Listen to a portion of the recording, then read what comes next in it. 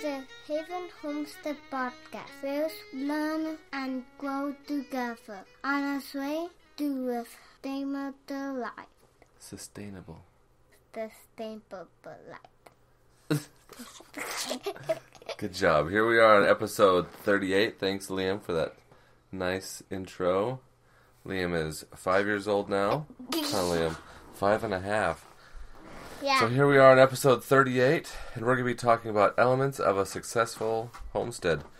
And we have Emma here and Liam with us, and they're going to add their thoughts on the elements of a successful homestead from our homestead, things that they've learned. Does that sound good, guys? Uh-huh. Yeah. Okay. Well, before we get into the main topic, please visit us at havenhomestead.com. And I just signed up for Twitter at, I think it's Haven Homestead, and then on Instagram as The Haven Homestead. So if you have Twitter or Instagram, I would appreciate the follow. That would be awesome. Good, yeah. Yeah, it's awesome. Yeah, that's really awesome. That's awesome. Thanks, guys. Yes, I know, but when you yell, it makes the sound bars really big, and that's not good, because then somebody's listening on their headphones. They could be like, ow, my ear hole. You know what I mean? So don't yell just because it makes the sound bigger. Okay? At havenhomestead.com, you can find out about all of our classes that we have coming up. So, Emma, what classes have coming up? We have rabbit classes. That's right, rabbit class on the 18th. We're going to be teaching about raising and processing meat rabbits. That is on the 18th of November. And then that'll be the last class, I think, for this year. I think so. And then we'll have new classes starting in January. Uh-huh. And now a word from our sponsors at Happy Leaf LED. Vic Zatteray and his team at Happy Leaf LED are changing the way growers think about grow lights. Happy Leaf LED is no-joke lighting technology that really works. The lights are affordable, powerful, and efficient. With their Anywhere, Anytime garden kits, they'll change the way you think about hydroponics, too. For more information on Happy Leaf LED, go to happyleafled.com. You'll be happy you did. Thank you, Lindsay, for that. And don't forget that they just put on their Anytime Anywhere garden kit. I believe it's $65, and you get a 4-inch LED light and all the stuff that, you can check it out. They got the clay pellets. They've got the pots for growing in. They've got everything you need but the water in the jars. And maybe if you want to try some different seeds in that kit. And you can get 10% off by using the promo code FRIEND, all caps. Well, let's get into the topic. So we're on episode 38, Elements of a Successful Homestead. And this is, despite your space. So I was looking on the internet of what people thought about elements of a successful homestead. And and they were saying, you need a wood stove, or you need a wood lot, or these different things that and I understand that some people are trying to homestead where they're at. So the urban homestead, which is a very, I would say, famous homestead in California, Southern California, they don't have room for a wood lot and, a cow pasture and stuff like that. I mean, they live inside town, so they have to... So these elements that I'm going to be talking about today are areas that anybody can cultivate no matter what their space is, how much land they have. And Emma and Liam are going to be telling us about what they think about our homestead and maybe some things. One of the things that a successful homestead needs to do is to be able to grow food. Okay. What are some of the things that we grow? What are some foods that we grow? This year we are growing a volunteer tomato, some peas. I don't know if our carrots are living anymore, but... I think we harvested all the carrots. Yeah, and we have green beans, I think that's it. But we had cucumbers and potatoes and asparagus and squash and salad vegetables. And we also have raspberries and strawberries. You didn't get many this year. And blackberries. And lots of blackberries. That's like every summer. We also, this spring, we had a summer squash, acorn squash, pumpkin-shaped squash, and there are lots more squashes that I don't remember. I think those are most of the squashes we had. Mm-hmm. And we had lots and lots of cucumbers, huh? Yes, tons of cucumbers. Tons. We don't even know what to do with them. Yeah. Anyway, we have one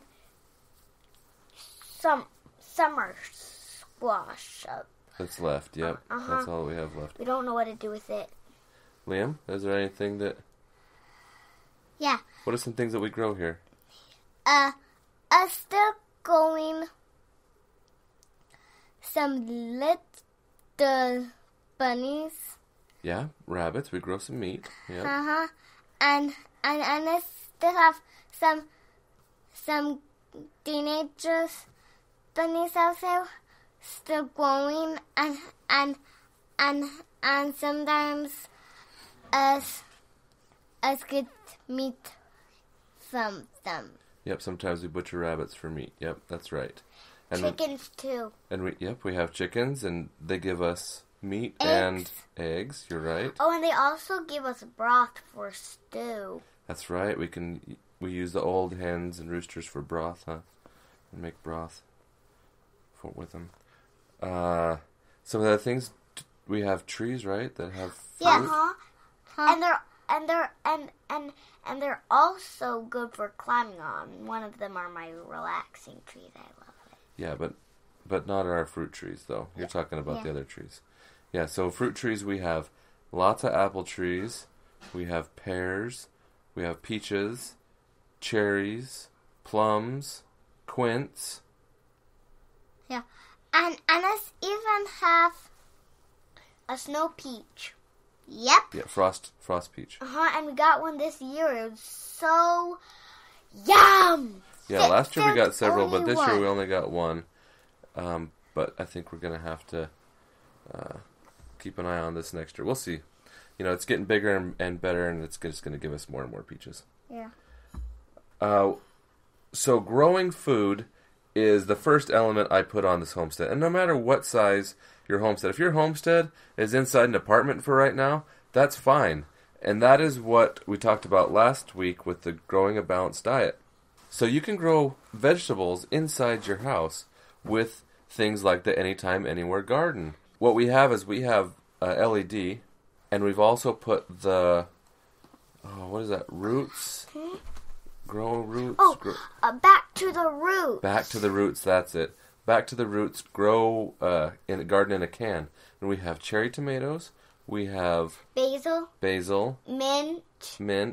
And we also have mushrooms. And we didn't put we didn't start the oyster mushrooms yet. That's right. Yeah, Dad's favorite. It's pretty much his favorite vegetable. And mine. All right.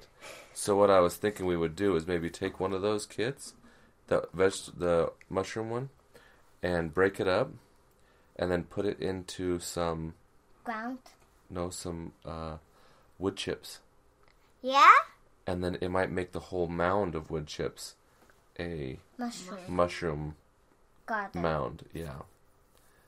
So. And I bet Dad is going to know what to do with it, because his favorite vegetables is mushrooms. Mm-hmm. He knows vegetables, what to do. We talked about this. Vegetables are not a mushroom. Oh, they're fungus. That's right. I forgot. Yeah, that's right. Their favorite fungus. That's right. Mushrooms are my favorite fungus. Oh my goodness, you guys are too silly sometimes. Okay, so another thing that is, I think, important for a homestead is you don't have to have a lot of land for any of these things. Another one is education. It's a place to learn, right? Mm-hmm.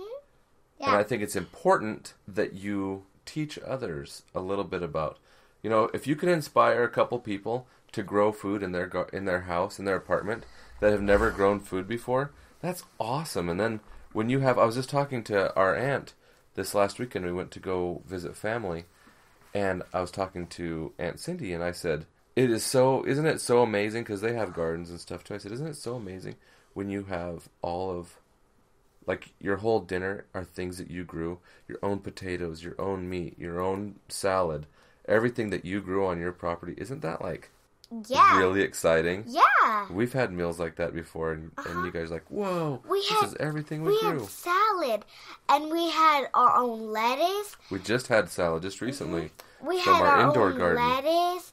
We had our own Arugula? arugula, which was It was really spicy. Yeah. Yeah, There like, was 3 kind of leaves. There was 2 kinds of lettuce and 1 kind of arugula. But a few months ago, we built salad. We had cucumbers from our garden. We had tomatoes from our garden. We had so much things from our garden and our salad. And Mom said, Chard. Yeah, and Mom said, look we grew this stuff, and we just loved it. We ate it all. It was super good. But we made some gardens a few weeks ago. Yeah, it was really good.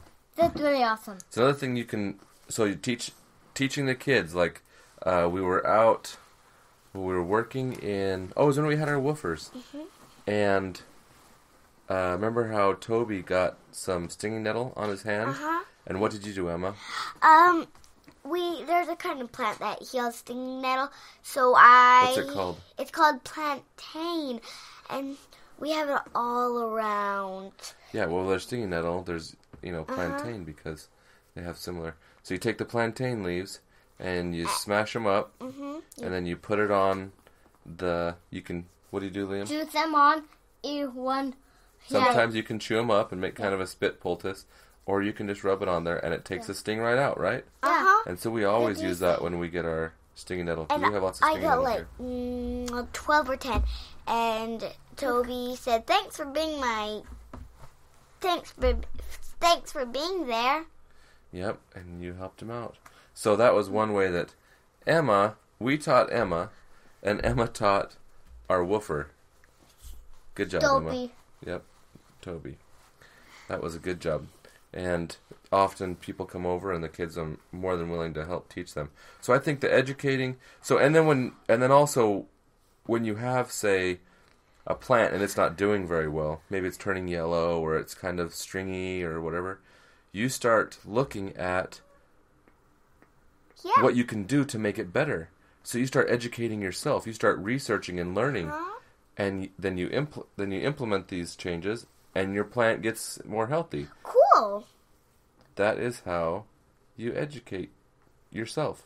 So you can educate the homesteader through trial and error, through research, educate other homesteaders that come over, educate children. And if it's nice and stringy, Mom's Christmas cactus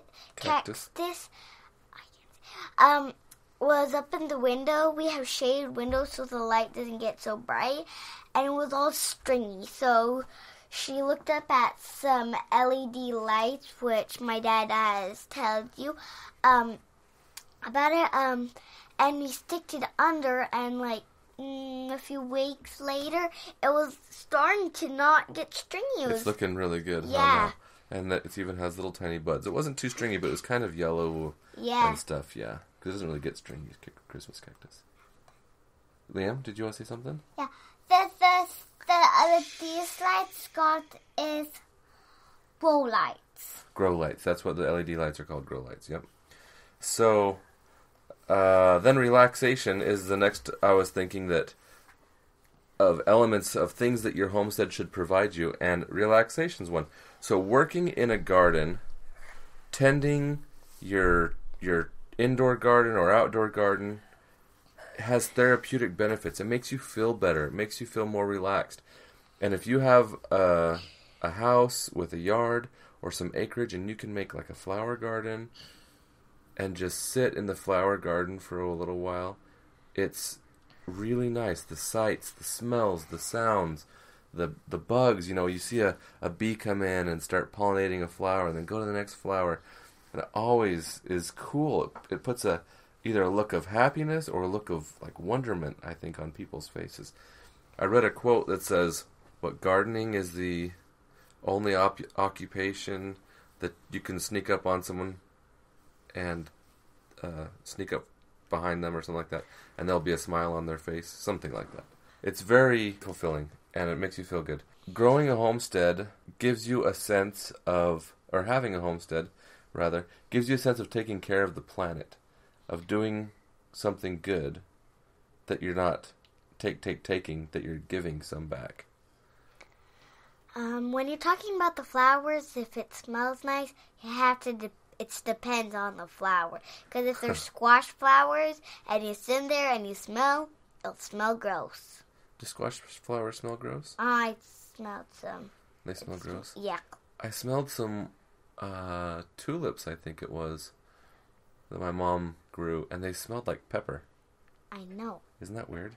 Yeah, Did it that's make crazy. it, I bet it made you sneeze. Yeah, but roses smell good. Yes, Yeah. they're so pretty. Some awesome. What else smells good? Do you guys know other flowers that smell good? Probably. So our citrus tree is starting to have little buds on it, yeah. little blossoms. We have citrus teas. We have basil, we have lime, we have thyme, all sorts. We even have rosemary.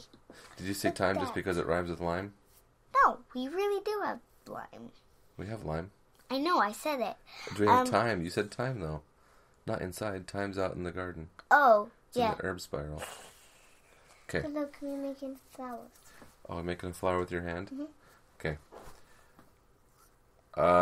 Another element of the homestead is that it can be very financially viable. So when you get one of these, so for instance, if you were to get the Anytime Anywhere garden, you can grow vegetables for it. Listen to the episode with Vic Zaderay, and he talks about growing a head of lettuce for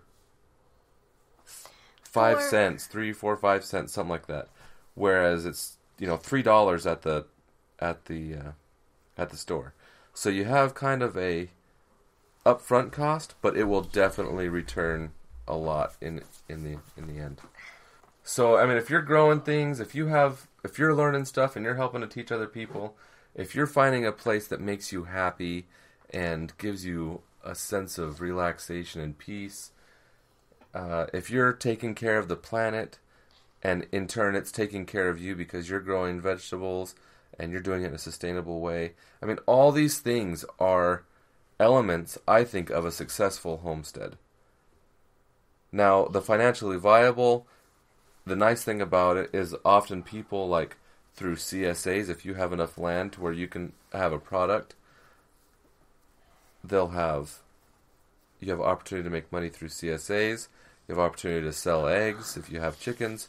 You have opportunities to sell rabbits if you raise those. These are opportunities to make money on the thing. Because one rabbit, if you sell it for $15, that's a bag of feed. And that can feed all the rabbits for a month if you have a small operation like ours. This year we had over, I think, 20, somewhere in the 20 to 30, but we had so many, we ran out of Feed food like pretty fast, that, huh? like this, like in a snap, it was gone. Like, When you get a lot of animals, you run out of feed really quick, huh? Yeah, we had a few too many rabbits, but we've butchered some, and so we're back on the track with just enough. So we're gonna have some be born here in about a week, I think. yeah, No, 2 weeks, really. and then we're going to have a class in about a week and a half, and that we'll butcher some of the last of the rabbits that we have ready for butchering, and be ready for our next batch of bunnies that we're going to be having. We got a pen given to us, a rabbit hutch given to us that we're going to need to do a little bit of work on, little repair work, and then that'll be ready to go, and we can keep rabbits in there, and it's a 2-level one, so they can go up to the top and down the bottom. They can climb between levels. It's kind of exciting. Can you guys think of any other elements for a successful homestead? So we also want a sustainable homestead. You need to be good. You need to know what you're doing. You need to stay focused, have goals, right? Yeah, like if your kid or someone distracts you, say, hold on, I'll be there in a minute. Yep. Because you need to actually focus if you're getting out of the garden. You don't want to be late. That's right. Got to get that garden going, right? Got to get that homestead. Good. Well, thanks, guys, for coming in. Liam, did you want to say something else? Yeah, and the rabbits hungry every day. The rabbits are always hungry, huh? And if you want to stay focused, you have to have a list sometimes. Oh, yeah. Yep, you get that. Speaking of focus, that's a good one. I always have a list in my head, and it always tells me, feed the cats, Emma, feed the cats. Yep, and you did a good job at feeding the cats. If anybody wants to come out to this homestead, here at Haven Homestead, come visit us. You can go to Woofer, USA, and sign up to be a woofer, and you can come out and help us if you like. That's a good way to learn, right? Good way to learn and help. We had 4 in all. 3 came on one day, and 1 came. That's Her name right. is Mickey, and she's from Japan. Not Pajan. Japan, you're right. Yep. Japan, and 1 came from Utah. No, Boston. All 3 came from Boston. Okay. Well, thanks, guys, for coming and visiting me and recording this episode with me. Emma, would you like to say the sign out? Sure. This has been the Haven Homestead Podcast, where we learn and grow together on our way to living more sustainable lives. Thanks for listening. Bye.